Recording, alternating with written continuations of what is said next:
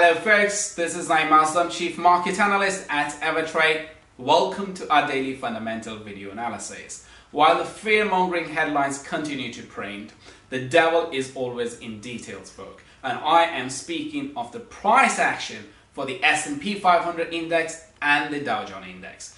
If you look at these two indices from the weekly perspective and gauge their gains, you can see the S&P 500 index is sitting on 2.5% gain, while the Dow Jones index has scored well over 3% for this week. And guess what? For the Dow Jones index, the gains already trump the previous week's gain.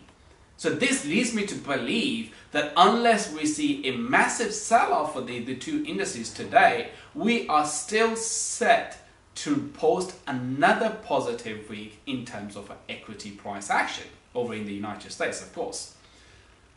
But as I said, the devil is in detail. Why?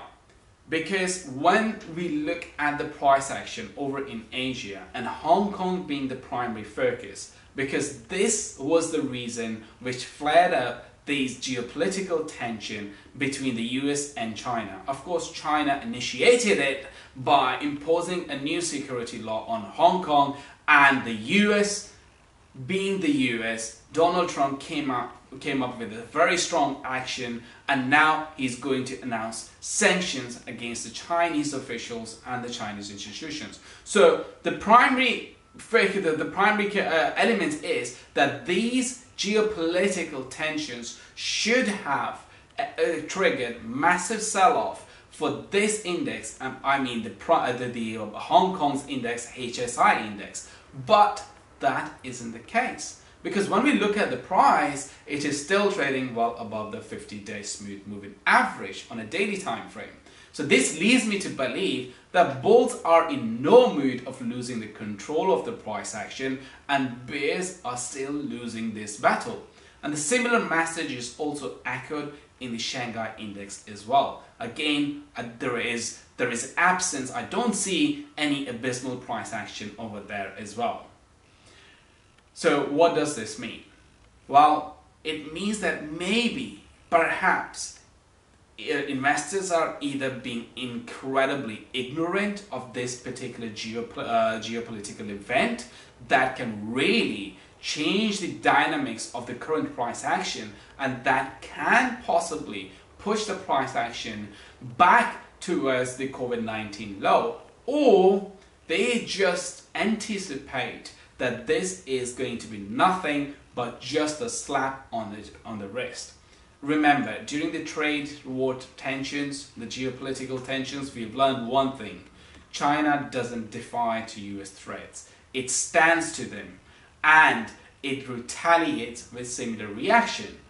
And that is the concern, I think, which isn't factored into the market so far, as I said yesterday as well. But if it is a slap on the wrist, then obviously it isn't going to be a slap on the face from Chinese side as well. So perhaps this is the reason that we are not seeing any massive sell-off in the equity markets, despite the fact that the major news outlets are still keep on hammering this message that the geopolitical concern is a major qualm for the investors. Because the price action only tells us that it is a very dismal price. The sell-off is very dismal, because perhaps investors are only shaving off some of their gains that they have scored during the past few weeks. And that is a highly likely scenario as well.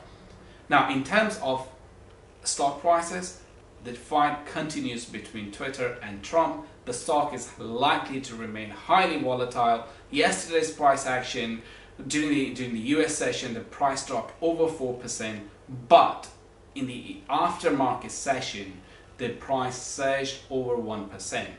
Now, of course, Donald Trump has signed this executive order, but this is likely to be challenged in the court, and the outcome of that will determine two factors: A, what Donald Trump calls a freedom of speech; second is Twitter's price.